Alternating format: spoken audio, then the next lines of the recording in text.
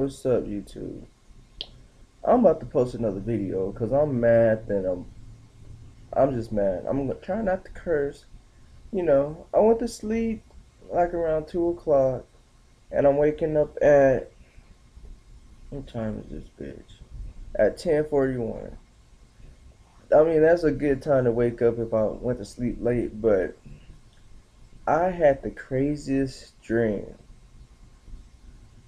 Yeah, a crazy dream. I didn't wash my face. Probably got slob right there. You see that? Uh-huh. I did not brush my teeth. Yeah, I ain't got the breath mints on deck. But yeah, basically I was having a dream. It was me, my sister, and then two other girls. And those two other girls I know, but they would not be named in this video because I'm mad as hell at them right now. And you know how you have a dream about somebody and the person in the dream didn't even do nothing to you in real life, but when you wake up, you just mad at them and you don't even talk to them? That's how I feel right now. Just mad. When I see them, I'm gonna Chris Brown their ass, bow pow, 2 times.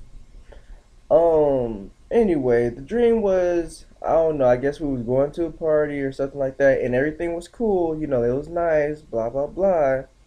But then they came to a apartment. It didn't look like my apartment I'm in now. It looked like something else. So let's just say my sister's apartment. It was actually my dad's old apartment. Yeah.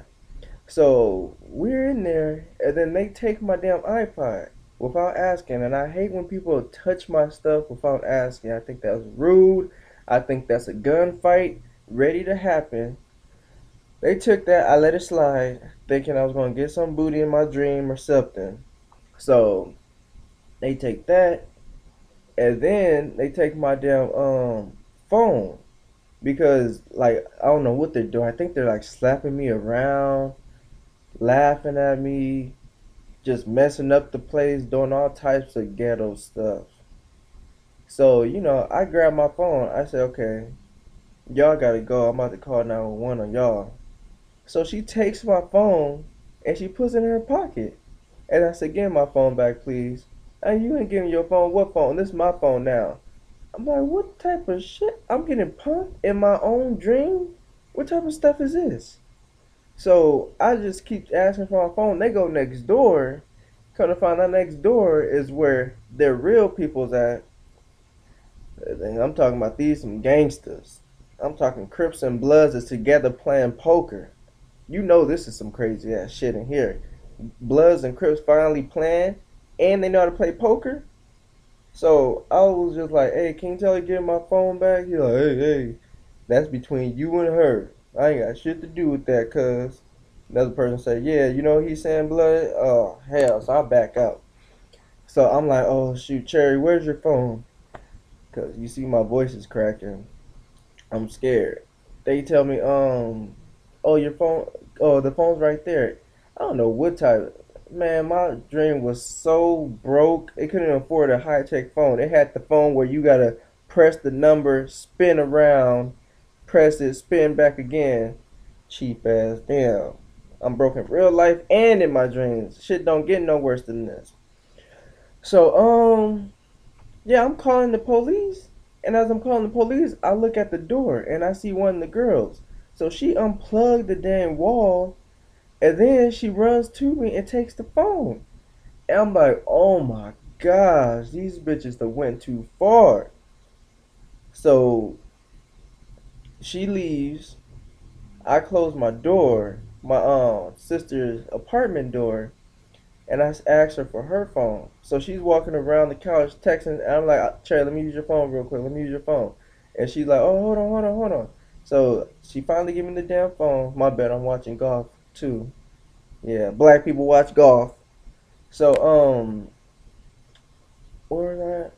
So yeah, I take her phone and I'm calling, and the phone finally rings. So it's the operator. What can I do? I said, I got two black people at my house. They stole my phone. They stole my iPod. I think they trying to steal my TV.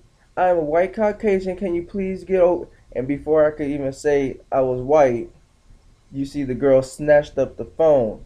So my sister, she got ghetto. So, oh hell no, you gonna have to give my phone, blah blah blah. Blah. Start snapping her fingers. That's what ghetto people do, and start pointing and all that other stuff. So, I was like, Cherry, calm down. I got this. Can you please give my sister her phone? She like, what you gonna do? You ain't gonna do nothing. Da, da, da. So she's walking out, and she takes the phone, and then my sister looking at me like, you bitch made. So I wake up out of my dream. So now I'm mad. I'm sweating. I got tears coming out my eyes. I'm checking, making sure I still got everything. And I'm just mad. I'm like, oh man, I can't believe these females done took everything. And y'all already know my quote. Mama ain't raised no bitch. So I forced myself to go back to sleep. I went back to sleep. I threw one girl off the balcony, but she was holding on to the bars, and her other friend came in and was trying to save her, and then she started pointing her finger at me. I Chris Brown that bitch. And then they was like, oh hell no, we on now, we on, we about to call blah, blah. As soon as they said they about to call the Bloods and Crips, that was the end of my dream. I had to wake up real quick because I could only go so far in my dream. So woke up, I'm feeling a little bit happy, but I'm about to send these two girls a Facebook message talking about I'm mad at y'all. If y'all ever try to do some shit like this again, I swear for Claude, we gonna have some damn problems. So yeah, what's your crazy dream to where you could control it? Because I hear some people could control their dream, some people can't. I couldn't control it, but then when I went back to sleep, I kind of did control it. Have you ever had a dream where somebody you knew did something bad to you in the dream, so you were mad at them in real life? Please comment, rate, and if you haven't subscribed, below. Peace.